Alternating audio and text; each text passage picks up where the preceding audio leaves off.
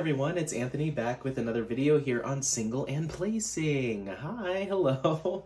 I hope everyone's having a fantastic day, week, weekend, whatever it is that you've got going on.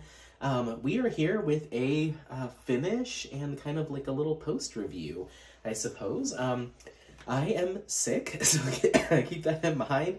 I came down with something yesterday afternoon, and last night was really, really rough, and then today it got a little bit better. I lost the headache part of it, but I'm still very stuffy and just a little bit sore.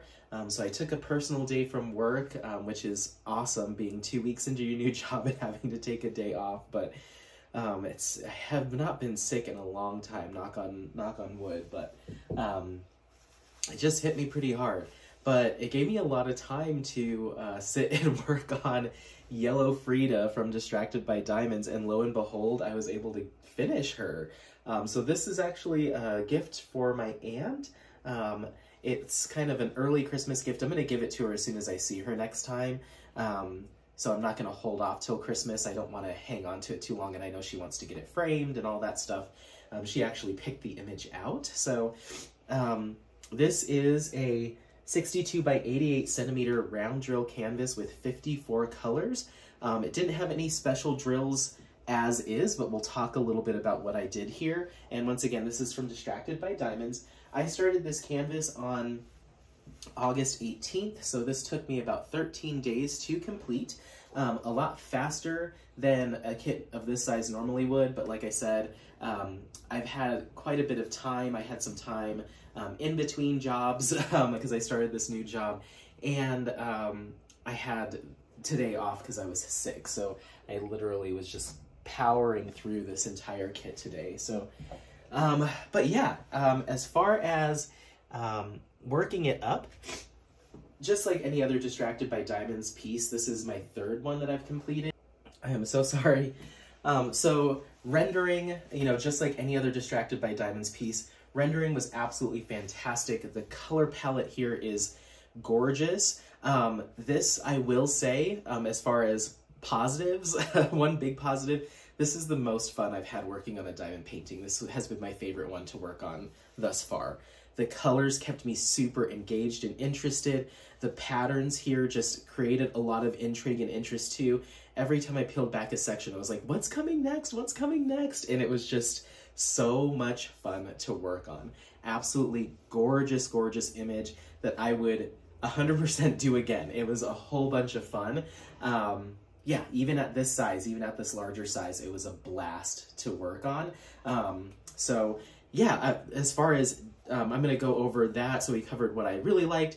The things that were a little bit, I'm kind of like, about, I'm going to talk about those, and then I want to talk about what enhancements I made. So a couple of things that were kind of meh are the drill quality for some of the colors was just not quite hot, especially the 310. And I know 310 is notorious for having some trashy bits, but there were some pretty big varieties of round sizes. So I'd have tiny little ones, and then some that were bigger and some that were in between. They were just a little all over the place with the sizing. So I did have to pick out a little bit more trash than I typically am used to. And then the same goes for some of our lighter colors, like some of these lighter grays here and like more smoky blues. They had some inconsistent drills as well as far as sizing. And I found that I had to change the wax out of my multi-placer quite frequently because so many little bits and bobs would get jammed into it, and it would just make it hard to pick up drills. And then also, there's little tiny bits that, would kind of escape. So here's one here. They would just kind of escape out of the tray as I was shaking through and land on the canvas. So I had to spend a good 5-10 minutes or so, and I'm still checking for them to find those little pieces of drill that kind of get caught between the rounds. So that's something to keep in mind. The other thing that is kind of meh for me is the shading. Even though I think the rendering is fine, just the kind of the color choices, I suppose, for the lighter colors of her face are a little bit off, at least from up close. I'm looking at it in the camera, and it's a little bit more blended and blurred when you're looking at it from afar or on camera, but up close, it just looks a little splotchy on her face. So I would have almost preferred this to be one solid color, or for them to do one more kind of halo of another color than the lighter in the center, similar to the original artwork. But this kind of patchwork kind of blotchiness with a few different shades of that tan and pink, I'm not the hugest fan of. And not so much an issue on the forehead because it's a little bit more confetti, but here it just looks a little blotchy. From far away, not that big of a deal. It just almost looks like her face is a little dirty or her makeup's doing something weird. But other than that, no issues there. So that's kind of the pros and cons. Like I said, one of my most favorite canvases that I've ever worked on. I would absolutely recommend anyone taking a peek at this canvas and snagging it off of Distracted by Diamonds if it is an image that interests you. Mostly positive, just those couple things. If I was to do it again, I might even kind of rechart this myself and purchase more of maybe this ivory, or pick, you know, one of these tones and go with that rather than having this big mix. I'm just kind of straightening these out just a little bit with my fingers. Okay. Oh my goodness. Okay. So as far as what I did to enhance this, maybe I'll turn the canvas so you can kind of see, and we'll just kind of go down the line. There we go. Okay, so, whoopsies. So starting up top in her butterfly, I replaced, and you'll see these more further down, I utilized some deeper gold drills from Diamond Dots, those metallics. You see those in the butterfly. So this canvas did not come with any special drills, no ABs, nothing.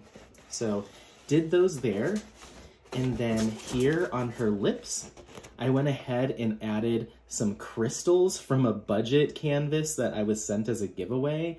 I had extras, so I threw those red crystals in there. And then I also used some red ABs from Diamond Dots as well. And then here in her skull earring, there's just a couple of those metallic gold drills. And then in her dress, I used 2 different shades. So there's that same deeper gold from up above, and then here in the center, here in the center here is a lighter, more silver metallic. And then in the little bug on her dress, I included just a few black ABs. And that's it. So just touched up some stuff, to be honest. None of that was intentional. Only the deeper gold, that was the only color that I had originally selected to incorporate into this canvas. Everything else, as I was working on the kit, like when I got to these, this original color is like a really bright kind of lemon yellow, and I thought it kind of took away from the gold and more like richer hues of this canvas. This was like almost kind of like like I said, like a bright lemon yellow or like a cool tone yellow. And it just kind of was a little off from the rest of the canvas. So I was like, you know what? Let me go ahead and glitz this up with some more metallic and see how that turns out. And I really like how it turned out. I'm like I don't want to rub my fingers across it too much. There's the drill.